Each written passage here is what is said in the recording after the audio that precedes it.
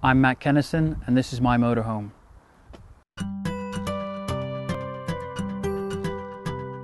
It's a 1975 bay window camper van, Volkswagen.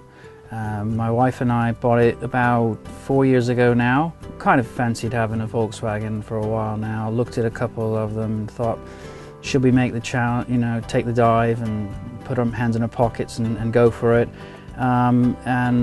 We just basically took the splash, went for it.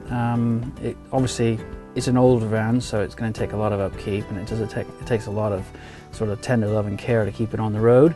But it's one of those things that is pride, isn't it? It's something he enjoys. We never really got around to doing any of the paintwork yet on the outside. That would be the next thing to do. But interior wise, we replaced all the interior because when we bought her, she was all battleship grey inside, which wasn't really that appealing to the wife. So we replaced the curtains, gave her a bit of a beachy feel, just tried to brighten her up a bit, give her a bit of a modern twist, but tried to keep her fairly conventional at the same time. Oh, it's a beaut to drive because she's got that loud roaring engine noise. She's a 1.6 litre engine, but she sounds like she might be as well be a 3 litre engine because it's the air cooled engines are louder.